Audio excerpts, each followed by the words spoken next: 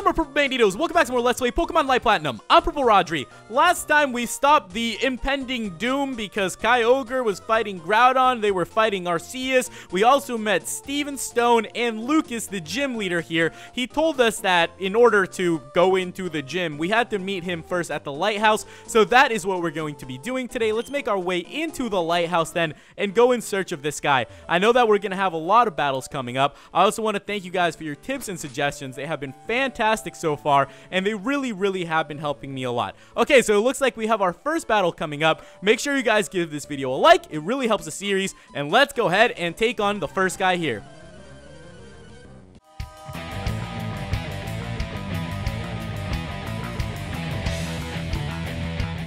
Okay, so there we have it. There's going to be a bunch coming up. As you can see, they seem to be water types, so we're just going to keep on rolling with Shocky, and let's hope for the best here.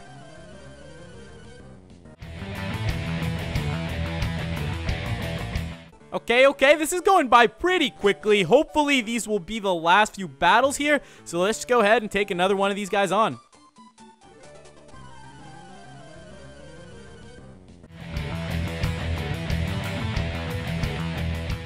Alright, I'm hoping that this is the last guy. I'm expecting it to be. I can't expect more floors than 2 here.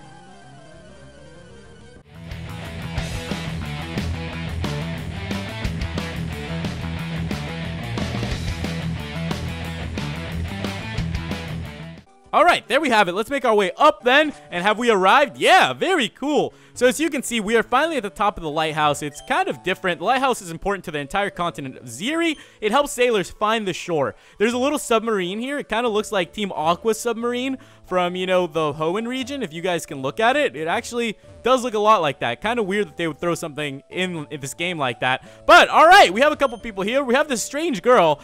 Here, I really like the ocean. It makes me feel better. I feel really romantic. I'm gonna go ahead and talk to this guy. Looking out to sea, I feel a great power that strengthens my water Pokemon. Very well, Rodri. I will return to my gym. Come challenge me if you think you are worthy of my badge. Okay, so there we have it. We have finally been offered the challenge to take on this gym leader, and I'm kind of excited. One thing is creeping me out, though, and it's this girl. Why are you looking at me? Why are you looking at me? Why are you looking at me? Oh! Alright, let's go ahead and run out of here. She seems to be really tranced in this whole romantic thing, so let's just go ahead and get the heck out of here and make our way to the gym then. And I'm actually pretty excited for this gym. I think it's gonna be a little bit of fun. And mother fudger! Okay, we have one more battle.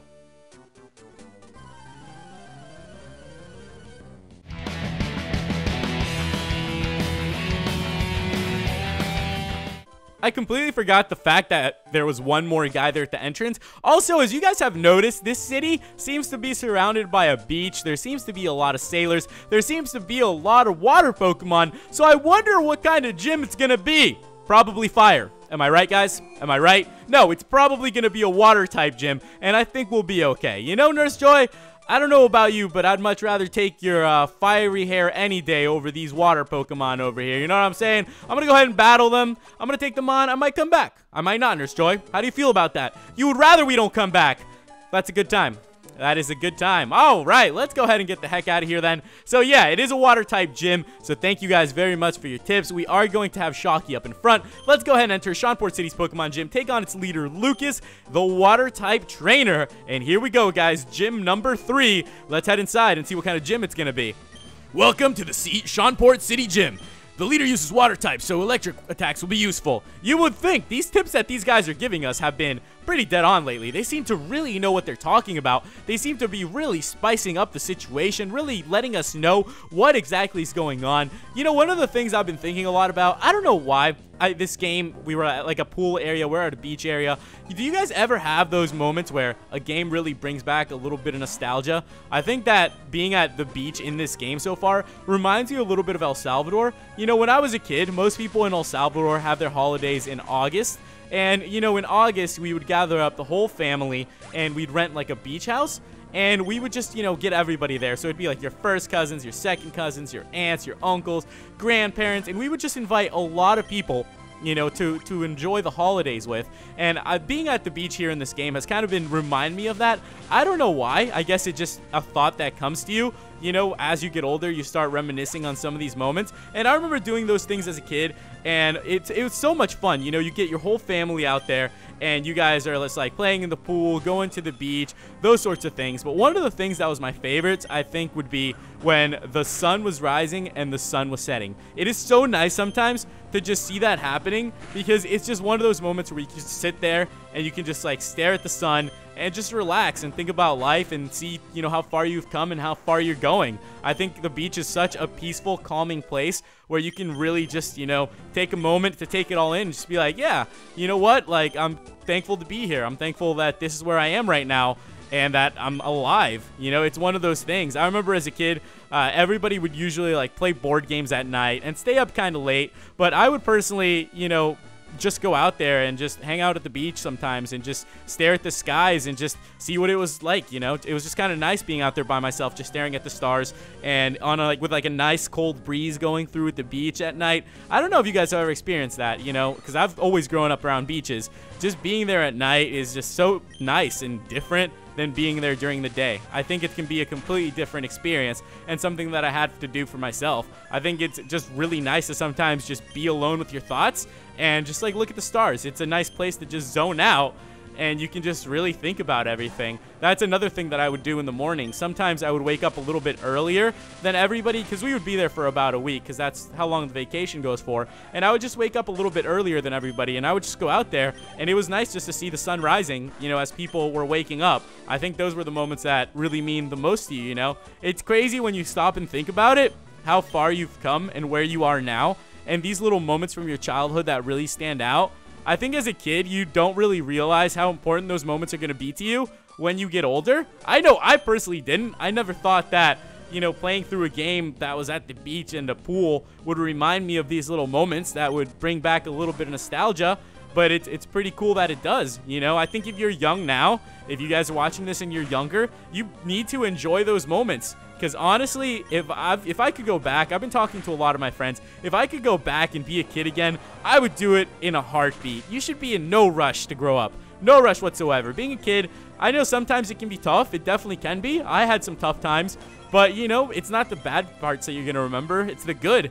You know, and being a kid sometimes is really cool. Not having to worry about things and just enjoying simple little moments like that. Like just watching the sunrise or watching the sunset, staring at the stars, playing board games with your family, you know, eating some delicious food. I think those are the moments that matter the most. Sometimes I don't understand why people want to grow up so quickly when, you know, I wish I could go back in time and be a kid again. I think being a kid was fun because you're just learning everything. You know, you're everything's kind of new to you. Even like the games back then, to be able to play through some of my favorite games again for the first time, to experience them again like that, what I feel like most of us wouldn't give.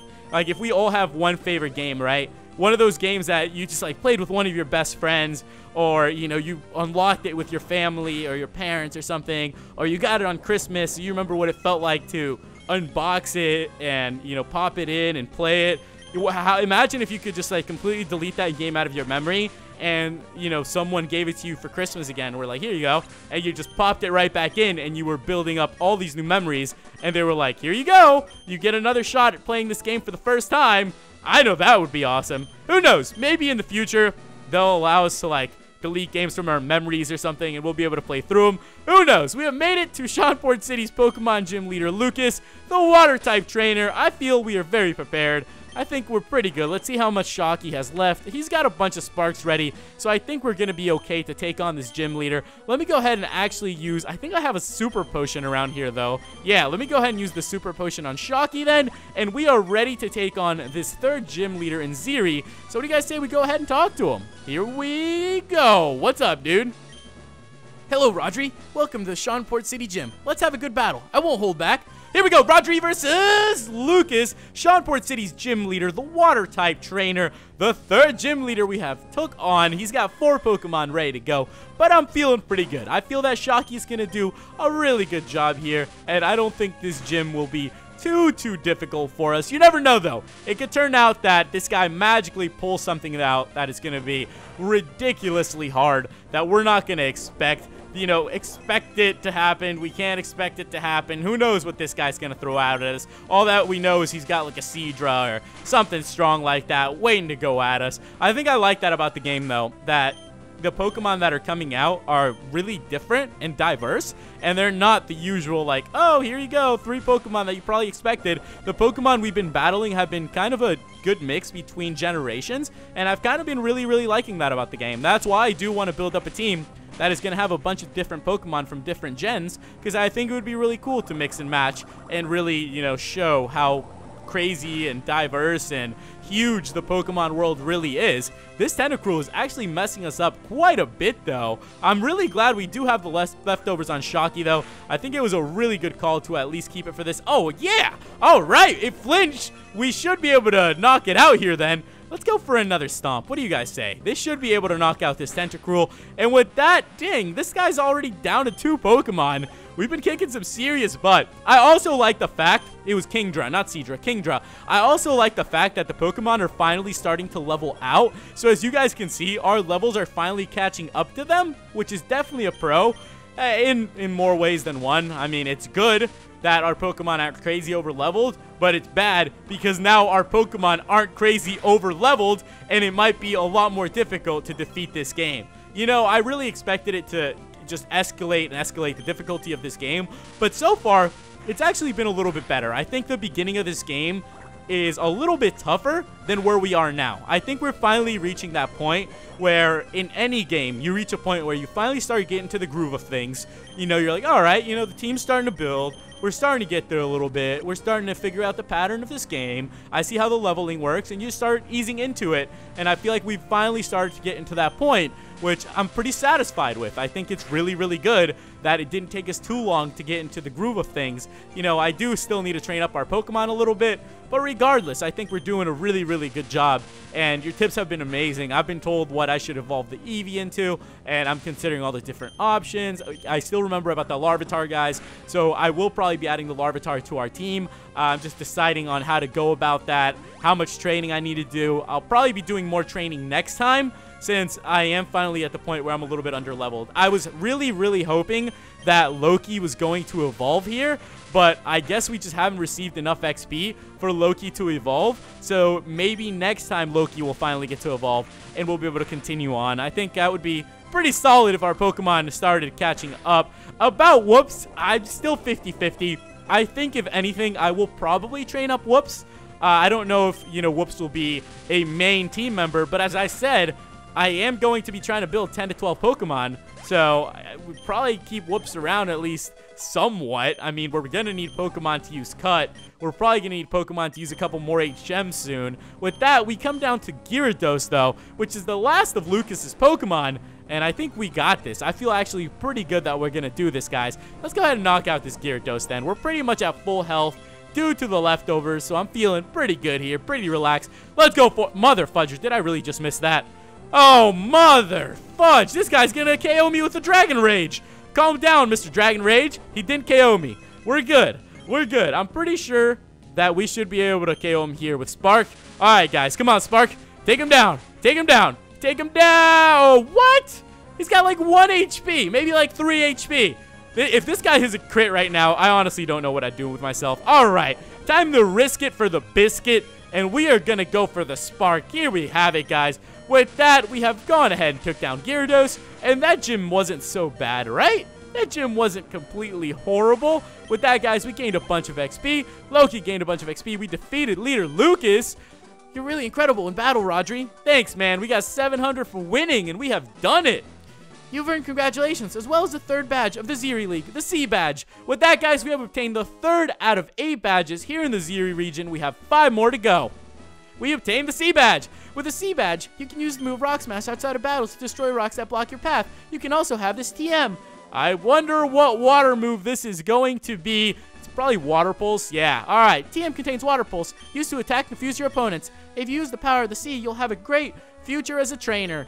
and the Kingdra just gonna be like chanting its own name. Well, guys, with that, we have defeated our third gym. We're looking really good. We're actually looking really strong, and we're looking like a really good team. You know, we're starting to pull it together. We're starting to really step it up a little bit. So hopefully by the time we make it to the next gym, we'll have our Pokemon a little more fully evolved, a little fully more trained, and hopefully ready to go. I thought that guy was going to battle me for a second. I don't know why. I'm just like waiting for these Pokemon trainers, since there are always so many battles, to just keep on going. Well, we are ready to continue on here from next time, guys. So make sure you give me some tips, give me some comments, give this video a like. It really helps the series, and I really appreciate all you guys are doing for it. So let's continue next time. Enjoy your day. Thank you guys so much for watching, and I'll catch you in the next episode. Goodbye.